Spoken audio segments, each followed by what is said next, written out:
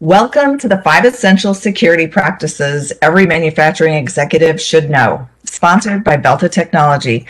Today, we're joined by two of Velta Technology's industry leaders, Jim Cook, COO of Service Delivery, who brings almost 3 decades of IT and CIO experience with companies like Jockey International, Rawlings Sporting Goods, and other global organizations. We're also joined by Jay Flatterjohn, who oversees client engagement. He spent his entire career in the industrial space helping companies with their digital transformation journeys and solving their enterprise-wide business challenges. He brings over 25 years of OT, IT global experience with companies such as Rockwell Automation, Siemens, and Cisco. Yeah, right. Are up to me? And so before we get started, a couple of housekeeping things for all of us. So the content we're sharing will be approximately 30 to 45 minutes with time for Q&A. Please submit questions through the chat throughout the webinar, and they'll go privately to the presenters to be answered at the end. And we are recording the webinar so you can receive a copy via email. So we hope you enjoy the webinar. Let's get started. Take it away, Jim. All right. Thanks, Lou. I just real quick wanted to mention who we are with Velta Technology. We're a service organization providing solutions for safe, secure, and efficient operations in the manufacturing and industrial digital world. We provide the software, the tools, the platforms, industrial appliances, and the essential know-how to properly protect your operations from the concrete to the cloud. And I want to today extend a welcome and a thank you to everyone joining us over their lunch hour today, and those of us watching now and watching the recording later who weren't able to join us live.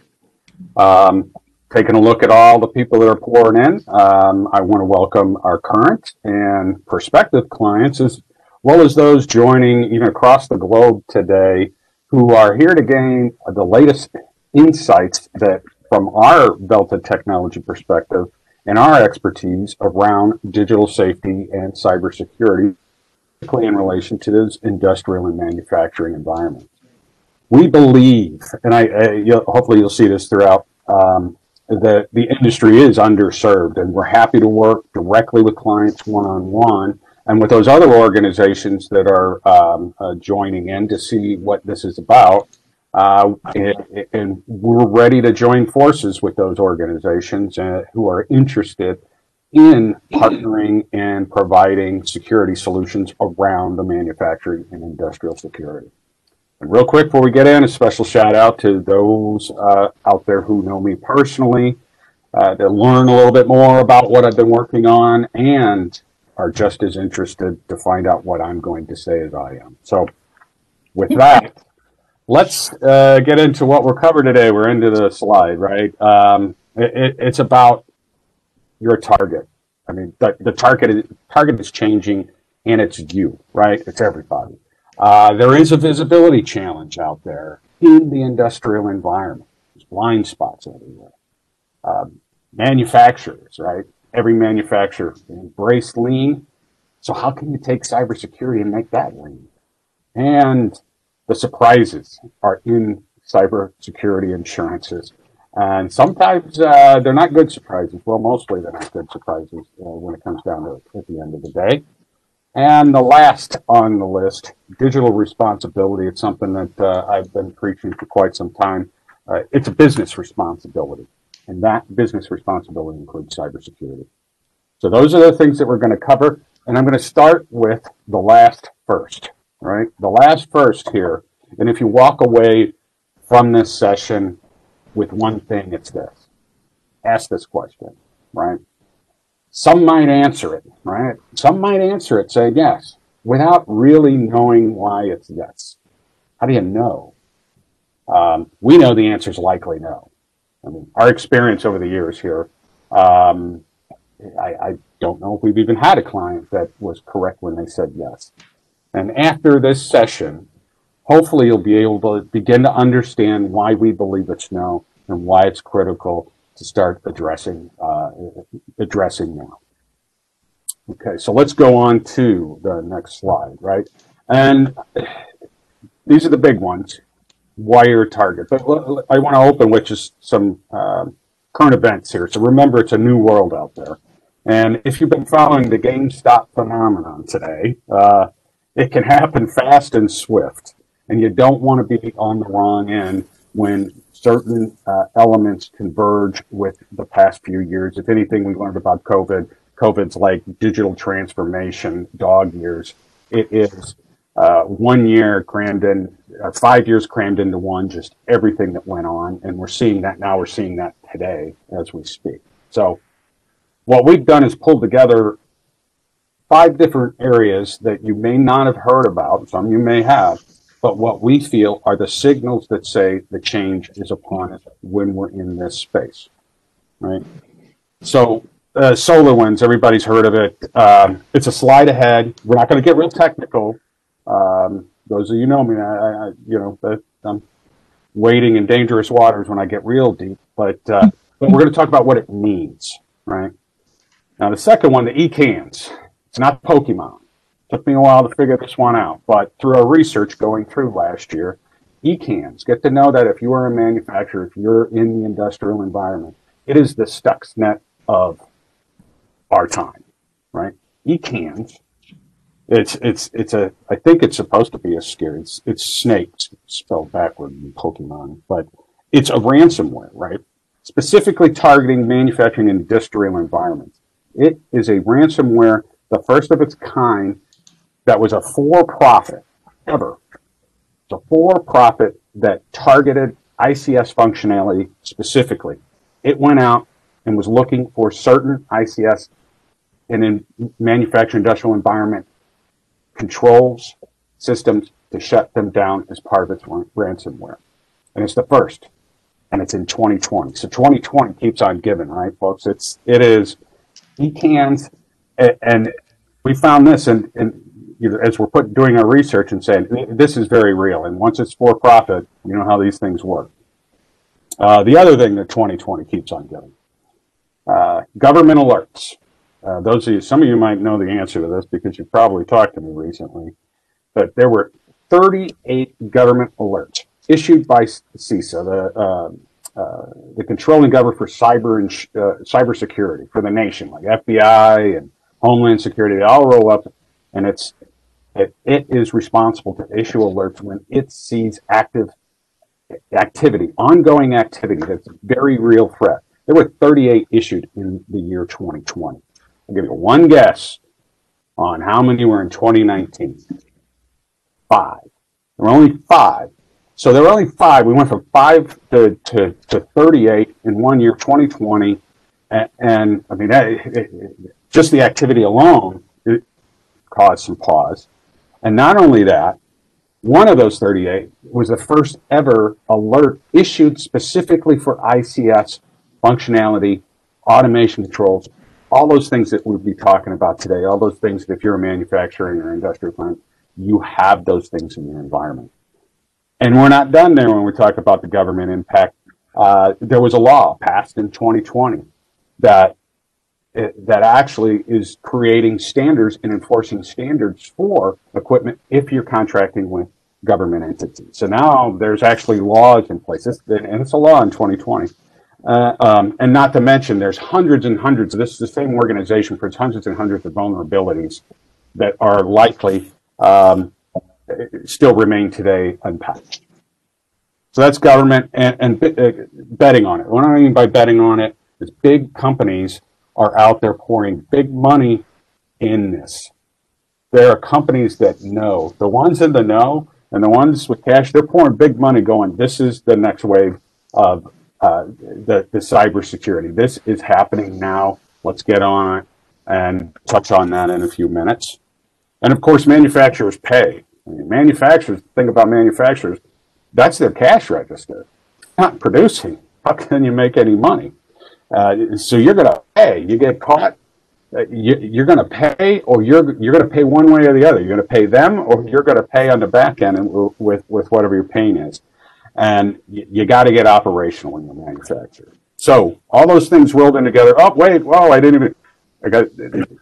have one little chat request. So I'm going to show my age here with this reference, but I call this slide right here the Danger Will Robinson slide, right? So you're free to put in the chat if you know where Danger Will Robinson came into, but we'll come back to that later. But that's it, to me, this is danger, right? Danger Will Robinson. These things are real. Okay, let's go on to the next slide real quick. And we're gonna, like I said, we're gonna touch on solar winds. And I won't get into a technical breakdown. There's a lot of information out there on the detail and what you need to do. We have a client that's using some of our tools that had solar winds, and they're using our tools. They changed it just so they could put it over in the area that is affected and has solar winds, so they can create some visibility and help mitigate that. But what does that mean, right? Let's examine what it means for businesses, right? Who was it meant for? It was meant for the high value targets, right? We know that. It was going after those government entities. But there were many more caught up, hundreds caught up. And the final number still isn't in. So if you were using solar winds, you got caught up. You got swept up. You were the soft target in the high target purview. You're the casualty of war in that case, right? And that's why it's indiscriminate. You're caught in the crossfire. These things are going on. And this data collection piece, it's about the ability to collect info on your system. That's what this one was doing. That's what they potentially have information about your systems if you were using solar winds. And it's an advanced form of attack where some call it the preparation phase, right? You get in there, you got to look and see what's around before you go into attack and figure out how to attack a subject, right? And they could potentially be preparation for a direct attack for anyone that was caught in that net. And the last one, it was invisible. You've heard the term supply chain, right? It rode on things that were approved in your environment already. These were established paths. So it went right past everyone's existing cybersecurity defenses. So what are you supposed to do? It was invisible. So these things are changing. So let's go on to the next one, right? We get asked all the time, right? Okay, I've heard the ransomware, but is it really happening in an industrial environment? Is it really happening with our industrial networks, right?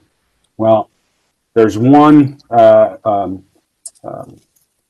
example I'm going to use here that ties all the pieces, all those signals that we were talking about, I was talking about earlier together, and it was the 2020 Honda plant shutdown. There were multiple plants shut down for weeks. And it's online. This is public knowledge now. You have to piece all the things together to really see it and dig into it, because what the multi-plant shutdown, they were infected, and it impacted and shut down their operations in more than one plant for weeks. And it was the ECANs, right? Which was a for-profit ransomware target. Now, who knows how they solved it? That wasn't said, but that was essentially what was diagnosed into occurring at Honda, right?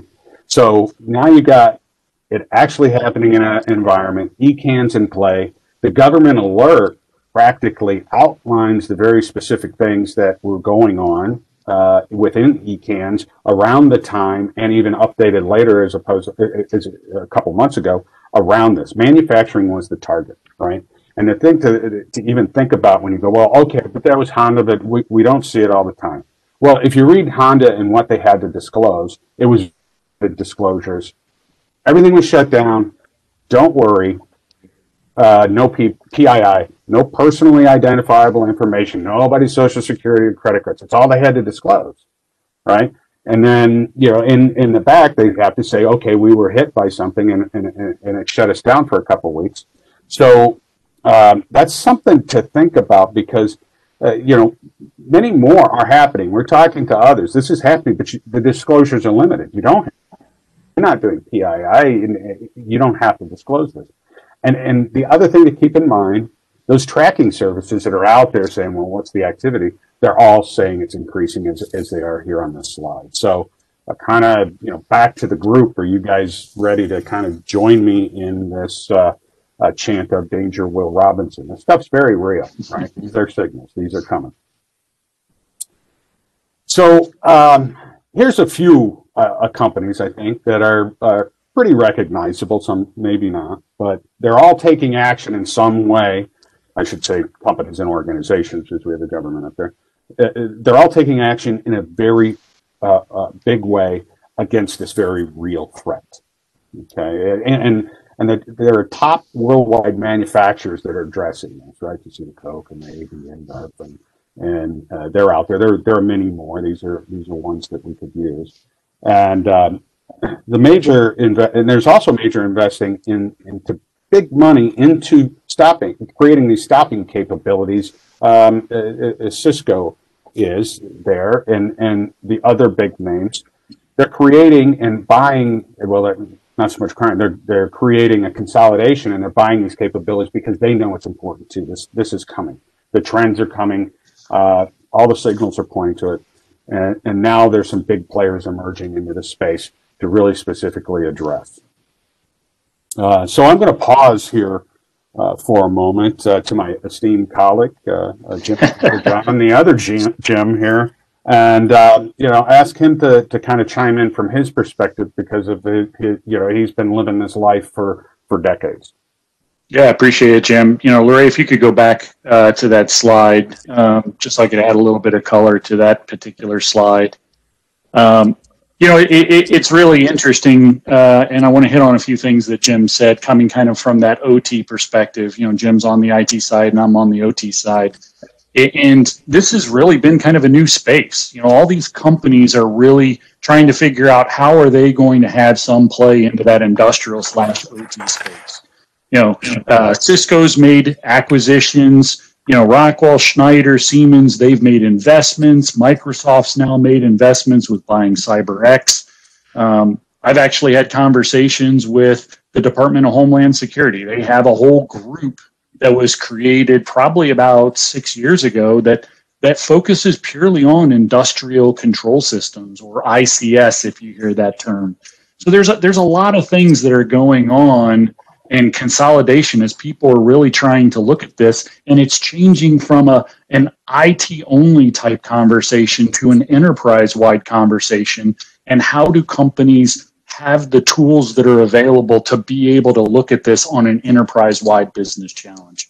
So as you guys are having these kinds of conversations, realize there's a lot happening behind the scenes as companies are trying to gain better tool sets, because it is a different type of tool set, to be able to provide that visibility to those industrial assets that your standard IT tools are just not efficient at getting. So that I just wanted to add that color, Jim. Yep. Thanks, Jim. The Jim Show. Jim 1, Jim 2. All right. So now, as I said before, where are your blind spots? We're not going to go into all the deep in the graphics here, but these are 3 of the top security frameworks, right? You might hear all the noise about what framework are you following. Well, there's the NIST, there's the CIS controls, the high trust approach. So I'm not going to go into the detail, but what this slide is to do is really for you to think about calling out the first.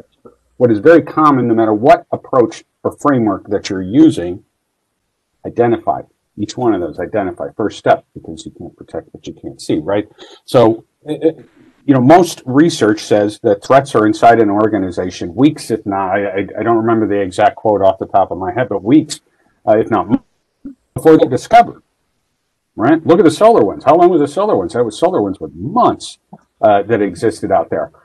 Well, if you don't have that proper identification, if you don't have that visibility, right? That visibility does not exist for identification, and then you cannot protect what you can't see. And that's really what is common across cybersecurity frameworks. Doesn't matter if you understand all the little simple steps or the complex step. Identify is the first step. Visibility, first step. So this is from a real conversation. I had a little fun with that. I don't see him on the list today, so it's good. So I don't think I'm giving out any embarrassing conversation, but it was with a CFO, and I don't see his company on the list either. So I talked to some of the other guys, CFOs here, but this was a very real conversation that I had with a C-suite of manufacturing, in no way related to anyone that's watching now, or maybe later, but he would recognize himself if he saw it and actually have a good laugh. And I got to admit, even I had this mindset previously. I CIO, global company into consumer products, we did manufacturing, distribution, retail, did some healthcare, all this stuff. And I had this recently. And you go out to the facility floor and you see these, I always call them, and he called them the big green boxes, right? And the guys here in the OT space, Jim and I go back at it every once in a while, and I call them boxes. He's like, Jim, they're enclosures. They're enclosures, right? But I didn't want to open those boxes. I had enough to deal with. I wasn't going to open those boxes. I opened those boxes, I bumped something wrong. Man, those engineers and the guys running the plant, whatever it is, they're going to come down on me. So I stayed away, right, for fear of disrupting that production. So I didn't know I was inside. It took me years before I did that. We're doing all these other enterprise systems and spending millions of dollars. And it was years before I opened up that box to see what was inside. And from a CFO perspective, that's happening too, right? So, I'm willing to admit and say I'm still, a little long in the tooth, gray in the hair, and I can still learn. And, I'm learning with some of the other C-suites out there. And this is a guy that had worked in a manufacturing operation. And when I finally got through that conversation, he's like, oh my goodness. He's like, well, who's watching that, right? Who is watching that? So I'm having so many of these discussions. I mean, it is really, truly amazing. And it started, with myself. I get it. I understand why we haven't looked. I understand why we don't look. And now that I know, I'm going, there's a gap there. We really need to address it as an industry. Okay, so those boxes in that picture that are closed, depending on your operation and your facility, and we're just using sort of a standard image here, but those boxes are controlling your lines and your fillers and your mixers and your intruders or what all those other equipment that's running out there. So what is that count? How many are even out there? And then off to the right there, you've got the SCADA systems and PLCs, and well, what are they? Why aren't we keeping track of them? We can't. I mean, give me an inventory right now. They're all connected. They're all over. So, pardon me. And we're on the next slide. I think Lorraine's giving me a signal.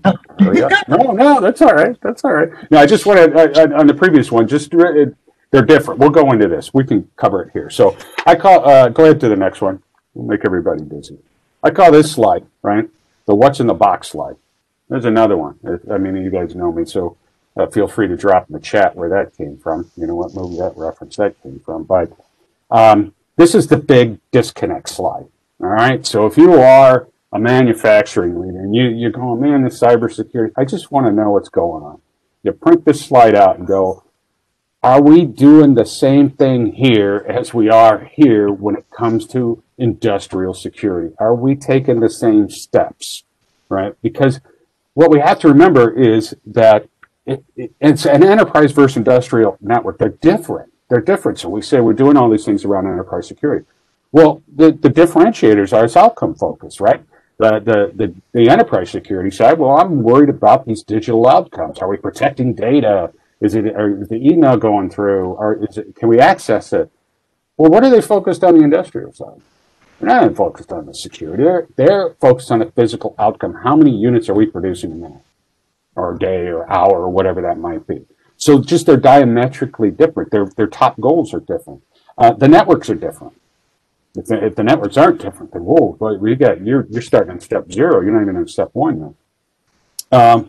And the one thing is no, we're just a second, Ray. I just want to finish this slide. The security, the risk is increasing on both of them, but we don't know who the security owners are on the left or the right in the industrial side. We don't know who this visibility level is on the right side, on the industrial side. So this is the IT-OT divide. It's real. It's at risk. So as I said, feel free to take this slide, put it in front of leadership, and ask that question. Are we doing the same thing? You don't want to be the I didn't know guy. All right. So I'm going to pause for a moment. Look at this list. We got Netflix on one, and we've got vending machines. We got the Honda, Garmin, a few others. What's in it? Feel free to put it in the chat. But the difference here is it's outside versus inside threats. And we call them inside threats, but what's inside threat? Accidental. And accidental is a threat, right? On the intent, all those companies, those big name manufacturers make products in different industries. That was just in 2020. It was significantly impacted in 2020. And on the right, we've got stories. These simple things have shut down production. IT scanning, patching, vending. I mean, the vending machine, right? Netflix, somebody watching Netflix on the floor. So all these things can cause similar issues. We've seen it, right? My question is, without visibility, will you see it? Will you even know what's going on? And everything on the right and under accidental, if you don't have visibility, is usually chalked up to what our CTO here, Dino, usually calls the ghost in the machine. This stuff's probably going on all day long, and something was wrong with one machine on one line and causing delays. Well, once you figure it out, you know, maybe it was just, let's chalk it up to ghost in the machine. So go on to the next slide. What's at stake? Whether it is the external threats that are coming in, the outside threats that we covered on, you're becoming a target, or it's those inside threats, as simple as those little basic things are that are happening every day. It's disruption, and disruption is costly, and it not only costs money, but it can be costly in other ways, human injury, environmental, God forbid if somebody gets hurt or something's released into the environment. But what it comes down to and why it's so different is these are digital systems producing physical outcomes. And that's why we call it digital safety. That's why we practice digital safety. It's not just about cybersecurity and protecting some electronic file somewhere. We have to be very conscious about that physical outcome. Those machines are controlling something. These digital systems are controlling machines, controlling physical outcomes. And we need to be just as concerned about safety on that floor as we need to do about cybersecurity when we bring all this together. So I would ask, as business leaders, do you know what that value is, the value of what's at stake, right? And then if that number and what's at stake for you, are you practicing even that first rule? So if that's a very significant number for your business that you have at stake, are you even practicing that first rule across the board? And that would be the question and the takeaway from that slide. So let's go on to the next slide. As I said, I admit I didn't used to know these things, right? And I just used to worry about the enterprise assets up there in the top. Just the digital outcomes, you know. The most physical thing was a printout. Well, paper can be easily protected or destroyed, right? But you take a look at this chart, and there are now so many types of connected assets that control physical outcomes that there are new ones, and there's new ones added every day constantly, right? And I'll also include IoT devices. I joke, my son's on here somewhere probably listening. We were chatting about this once, and we call the OT devices the OG of IoT, right? They're the old guard of IoT. They were the original IoT because they're cousins of OT. They're very similar, and they have this similar impact into this connected environment, and when it comes to cybersecurity, safety, and protection, and controlling physical outcomes. And they're cousins of OT, so they're actually handled in a very similar way. They're the same thing. So with that, I want to again throw it over to Jim for. I'm sure he's got some additional comments because he's been living this world for decades. He's seen what I haven't seen till the past couple of years. Yeah, I appreciate it, Jim. And also as a reminder, guys, if you guys have any questions or anything you want us to address at the end, don't hesitate to type it over in the chat. But, you know, this coming from my background on the OT side as well as experience kind of teaching the Cisco guys how to have some of these conversations, this has been a real shocker for people. People don't realize how many devices are Ethernet enabled now on the plant floor. And as Jim said, you know, OT devices, IoT devices, companies tend to be shocked. And when you open that box, his thought process around the what's in the box scenario, you know, I showed him some pictures and he's like, holy crap, there's like 25 different assets just in this one enclosure, you know. So And when you look at what's at stake, that was actually a great slide. Things like the unsecured down or the unscheduled downtime, process integrity, human injury. This is not a conversation around cybersecurity anymore. This truly is a conversation around digital safety and how it's now everyone's responsibility versus just an IT or just an OT or just a specific group. And that makes things really interesting when you have these conversations, because it's no longer one person and people are trying to figure out who ultimately is taking that responsibility. But it comes down to, when you have that 15-to-1 ratio, that lack of visibility of all these industrial assets. How do you protect what you don't even know or have visibility on? That's really huge. And a lot of these manufacturing environments, these machines have been sitting out there for 20 plus years. And people walk by them every day and never think about what's in them or how that might change a threat surface or what internal things might happen to the environment. I mean, Jim mentioned it before, our CTO and founder, he who has, over 40 years of experience in the industrial space as well. He and I have these conversations all the time around, as people are doing digital transformation or Industry 4.0, they're connecting all these assets and they're doing it so fast that a lot of times there isn't necessarily a thought or a methodology around the security as well as the safety side of things. So it's really interesting when we talk about this 15-to-1 ratio. It tends to really be an eye-opener for the C-suite or the key decision makers, because they had no idea around, how do I have programs that give me that visibility so I can look at things enterprise-wide. Yep, thanks, Jim. Yeah, and I just want to add, those guys have had the conversations. They lived it for decades, and I'm, as I said, hey, I'm not too proud to say I don't know everything. I'm learning some of this stuff, and they're educating me on why I'm so. I think I get so excited about this stuff, because it was an eye opener for me. Yeah, I thought I'd seen everything in my career, and you get into this, and you're like, holy cow, this stuff is happening. It's happening now. So this slide here is I like to call it the Velta Mythbusters, right? And these are the big ones. These are common. You hear them all the time. We hear them every day, whether we're talking to directly with clients or we're talking to potential partner organizations, or even when we're talking to cybersecurity firms, right? They offer cybersecurity. They tell us these things. So the first one, air gap, there's no internet.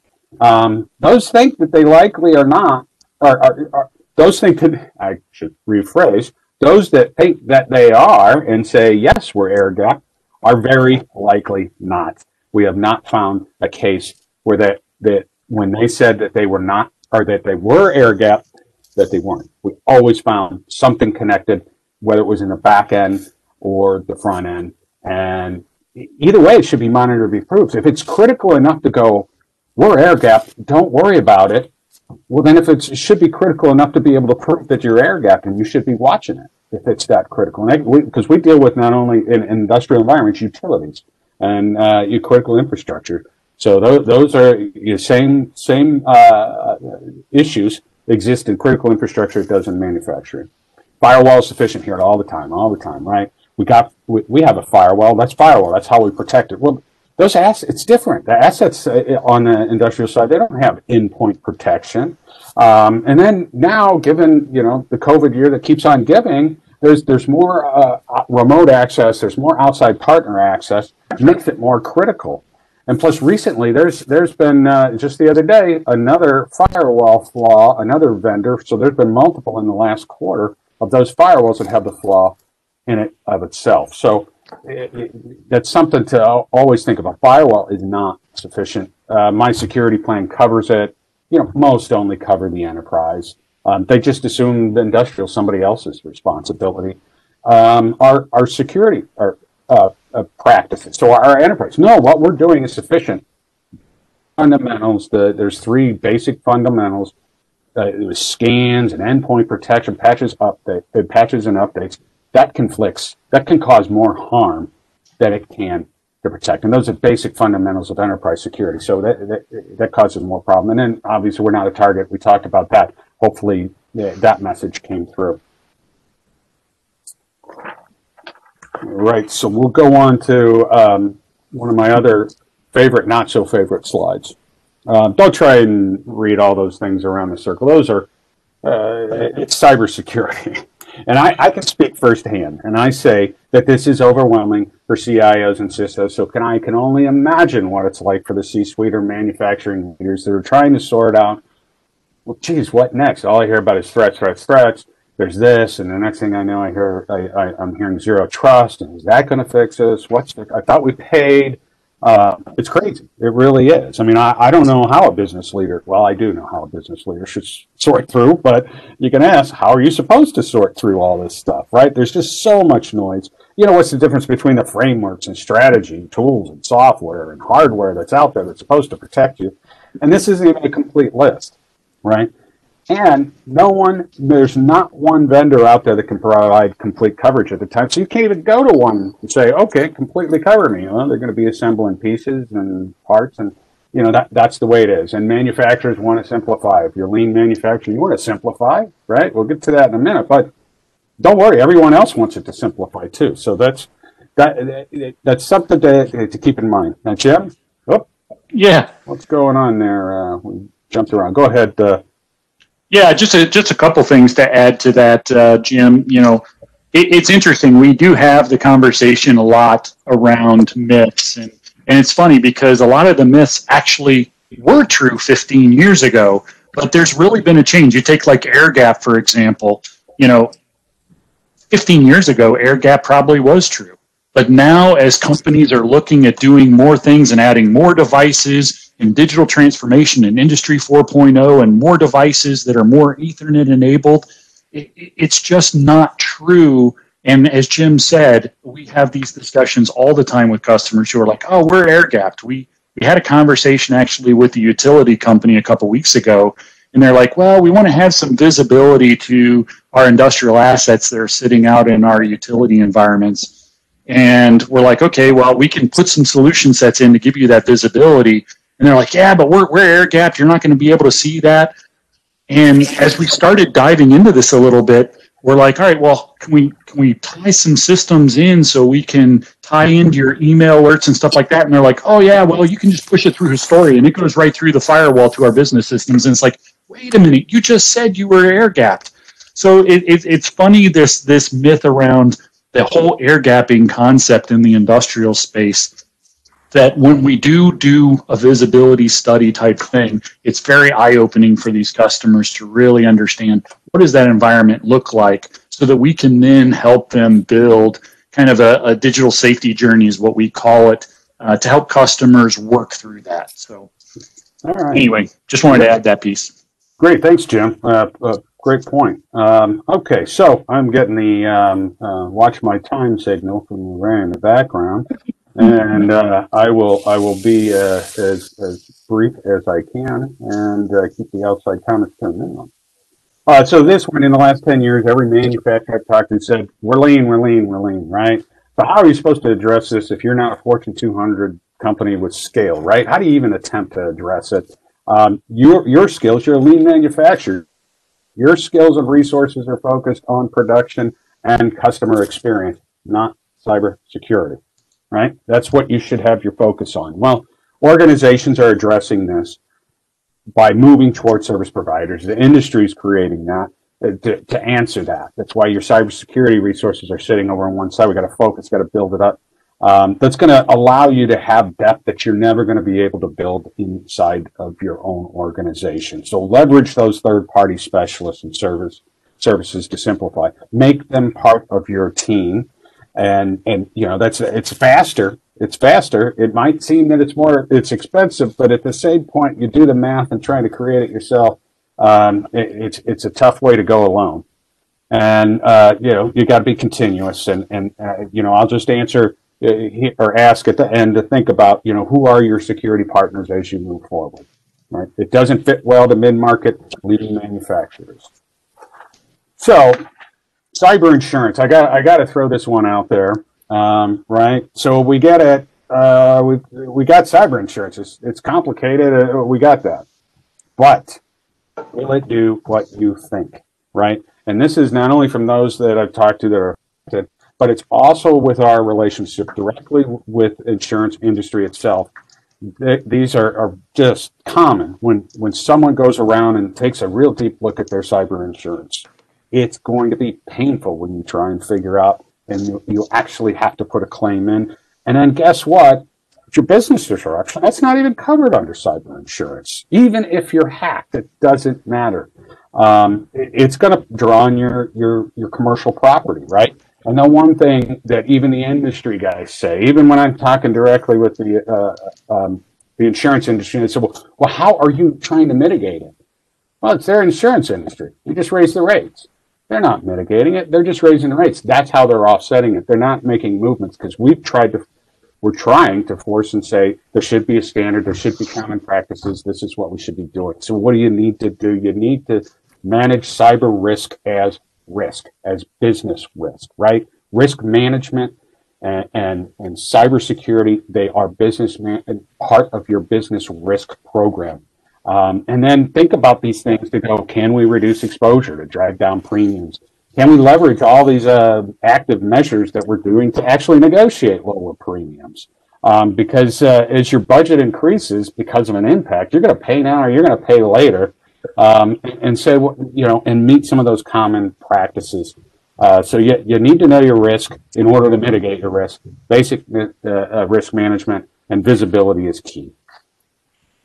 So one of my personal favorites, the digital risk is a business responsibility. You're a digital business, rapid, remote. We moved, COVID rush, work from home. There's Industry 4.0 now. There's smart factories. We're connecting into existing legacy devices. And you go, well, that's IT's problem. Well, no, business leaders. What's a digital traffic cop? Well, technology solutions are being purchased all over the organization, marketing, sales, operation. Well, IT's busy, so let's let the business get what it needs. But those business leaders, they're the center of decisions, approvals, authorizations, and that technology spend, contract negotiations, reviews, terms, extensions of pricing, all these things rolled into one. Digital responsibility is business and IT together, right? You've got to create that, start that journey and keep moving forward. And you have to formalize that approach, that leadership responsibility that I'm preaching. You got to be risk aware. You've got to put a governance approach, the cybersecurity edition, roll it in there. It's a business risk. Yeah, I think to add to that, Jim, I think I would say, again, you keep hearing us say this. How do you manage risk if you don't have visibility? That's huge. We're seeing more and more customers as we have these enterprise-wide conversations that this is extremely important to the business, and there's really a business convergence that's happening because of this whole digital safety type of conversation. Really, where we're seeing companies have the best success is when those business teams are working together to create risk governance teams that include your manufacturing environment, your legal teams, your IT teams. Again, in the past where something like cybersecurity might have been driven by one team, this is a very different animal. And one of the things that we've also found is, don't go at this alone. It really is important to take somebody that has that IT and that OT experience to maybe share some of what we would have called best practices that are now becoming common practices, right? Common practices in the IT space need to also now become common practices in the OT space before you even look at the whole what is considered best practice. Sorry, Jim. No, that's all right. Great point. Great segue. Big finish. So let's review, right? I covered a lot. These are the things we know. Target, cybersecurity. You need to see visibility. How do you operate with an environment, and who's responsible? Let's go on to the big payoff. The common practices that we promised, right? Finally, what we promised. What the top 5 common practices for business leaders to know. Number 1, react and learn. What can we learn from this? We need to make sure we address it. Let's go. Are there signals out there? 2, visibility. Protect what you can't protect what you can't see. 3, business leaders need to be involved. This is digital responsibility. It's a business need to be involved in organizing. Number 4, outside experts make business sense, right? You're focused on production and what you do and your customer. You're not a cybersecurity company. Let's recognize that and take advantage of the experts that are out there. Number 5, ongoing part of the business plan. It just needs to be part of the business plan. It's the life we live today, right? And since we're such great guys, I threw a bonus in, and that's turn on MFA. If you're using multi-factor authentication, you probably need to move that sucker to the top of your list. All right. So if you haven't already, drop some questions in the chat. Remember, we are open to direct discussions with clients and partners. Jim is going to give you, we put out a lot of problems here. He's going to say, well, how can we help? Right? Go ahead. Yeah, absolutely. Yeah, thanks, Jim. This is complicated, and we get that. We've figured out a lot of this just based on a lot of the different conversations with a lot of the different players as well as the different customers. When we talk about cybersecurity, part of the challenge is it means different things to different people and who you talk to. A lot of times it kind of becomes that boil the ocean mentality, so people kind of get that process or paralysis by analysis. So they kind of stick their head in the sand a little bit. But what we've really tried to do is we've created kind of our digital safety journey to kind of help customers connect those dots. And our methodology allows it to break those steps down so that the customer can execute on things that are more manageable and really take away the mystique around the boil the ocean type of approach. Our methodology and our solution offering allow us to simplify that solution or journey. A lot of times we'll talk to customers around an in-the-box solution, or how can we help you get safer sooner? How can we help by having you guys just hit the easy button by reaching out to us, and we can help lay out what does that digital safety journey look like for you guys. When you look at some of the things that we've found offering to our customers that help break this piece down is, visibility study programs. You've heard us talk a lot around the visibility approach. How can you possibly put together a small little low cost, low risk solution that provides that visibility so that you can develop a strategy moving forward? Continuous monitoring solutions that have the hardware and the software all in one environment. Managed service programs. How do you take all the data coming from these different things and operationalize that data so that it's part of the data sets that you're already looking at to make better business decisions? We found that that's really critical as customers look at some of this stuff, is data is constantly coming from all these directions. How can you have access to people like on the OT side and the IT side to help operationalize that data? How do you do things like secure remote access with audit trail? That's the big one. People have been doing secure remote access for a long time. The audit trail piece is something that's becoming more and more critical. So, we have the solutions and the expertise and the subject matter experts that will allow the customers to take that first step now. And you kind of see here, take that first step now and be safe in less than 30 days. We say that because the first piece of that digital safety journey is visibility. And we can always go over what the other steps are in future conversations. But, assessments, visibility programs help you know what the risks are so that you can get safer sooner. So we do have programs that you guys can execute on right now that are low risk and also low cost, because as you guys move forward with the digital safety journey, that visibility study will actually help you execute those strategies even more efficiently. So, Larry, if you go to the next slide for me. Yeah, I want to add real quick what you were saying. Take a look. How do you know what you've got if you don't take that first step of the visibility? So if you're fine, great. You looked, you're good, you move on. You got to open up. You got to look in that box and say, what do we really have? Because it's not happening right now. I also want to just give a shout out to, or never mind. Go ahead, finish, sorry, and then we'll get. Yeah, no worries. I just wanted to make sure. Are there any questions and stuff like that? And that again, we threw a lot of data out. Really, the action item I want from the teams that are on the call is feel free to reach out to us. We can really kind of do some deeper dive conversations around your particular solution sets. We work with a lot of the OT system integrators as well, because they're very good about putting the whole solution together.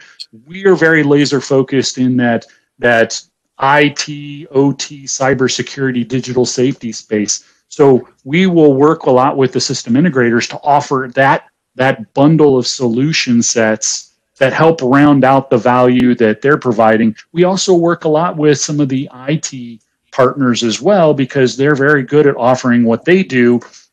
We can offer some of these solution sets to really help round out the value they can provide to their customers as well. So, Yeah. We did have a couple questions that have come in, which someone's asking, like, what does it cost? I mean, to get about, like, how much should a company be spending on security? And then what about the ROI? I think those are two related questions. How to look at the ROI for an investment. Great. Yeah, I'll go ahead and just quickly address, right? The cost is always, it's a malleable thing, right? You're going to go, oh, well, geez, how much is it going to cost? It's going to cost a lot. Well, we've seen a lot different. It depends on how much, right? How much is at risk? How much do you spend in your whole security environment? It's still, the jury's out, right? Ranges vary, your risks vary, businesses are different. Are you an average spender versus results? But we've seen some reports that go, hey, 10 to 20% of your IT spend, and that's even if your IT spend is right. And then, but one of the things we do know is it's increasing, right? 2/3 are planning annual increases. So you really need to think about, are you spending to protect the right things in your business, right? And there's some, I should say, dare say, snake oil stuff out there that is being sold. But where are the fundamentals? This is where I want to give the shout out to one of my cybersecurity colleagues that I respect out there, that it had put out in the text, right? I'm going to read this, right? Getting back to the basics in IT is key fundamental and does not take a big budget to do. Everyone wants the next fancy solution that solves all IT needs, but that tends to be complicated in setup. And I couldn't agree more. Thank you, Ross, for that. That was a great comment. And that Ross doesn't work for Velta here. He's just a former colleague and a good guy that I respect, and been living in cybersecurity world for quite some time. So it varies. For our solutions, if you were asking specifically, it depends on the size. I mean, it's just with anything, right? But we are focused on making a value statement for mid-market manufacturers and have the conversation. So it's not out of reach of mid-market. It's not overwhelming. Would you put a guard outside of your facility if you thought that was going to protect it? And you need to think about from the ROI side, well, what is the ROI? Well, what's the risk reduction? As I said, right? How much are you putting at risk? What's at stake? Are you spending the right money on the right things, protecting the critical assets, the critical processes? And then also think, how do you reduce unplanned shutdowns, right? Unplanned, unscheduled shutdowns, that's worse than money in the manufacturing world. Whether by equipment or lines or facility disruption, what are those costs? Those right now are hidden. They're hidden in a budget, right? You do a budget, you're probably doing, 95% efficiency. We're planning 5 weeks of unscheduled disruptions for the year, and you don't know what that cost is. You just kind of take it out. But what if you could take half of those out? What's the value there? So really think about it. I think it's within reach. It's I don't want to dodge the question and just say, here's a dollar amount, but it's within reach, and it's usually relative to, how big that organization is, what they're producing, and what's at risk. Here's a more tactical question. So with the COVID stuff that's still going on, and and kind of a question around, these are two related questions. Like, do you need access to our plant floor equipment, or do we do this ourselves? Like, kind of what's required, and then also kind of related, like, how do I ensure it doesn't do anything to my current operation? Right. Well, I'll open, and I'm going to hand off to Jim because he lives in the world, right? So you take it from the IT perspective, and then I'll pass it over to Jim. I'll try and be brief. It's basically an appliance that goes in your industrial network, and it differs depending. It can go all the way on your floor. It depends on how your industrial networks. We haven't seen an industrial network that looks like another one. So it has to go out there. It sits in that network where all those devices are. It's a listen only first. Listen only. It's passive mode. It is not going to cause disruption. That's what we talk about digital safety. That's where we come from. That's why it's different. That's why it's not IT based. It goes out there and scans everything. You scan, you can shut things down and disrupt.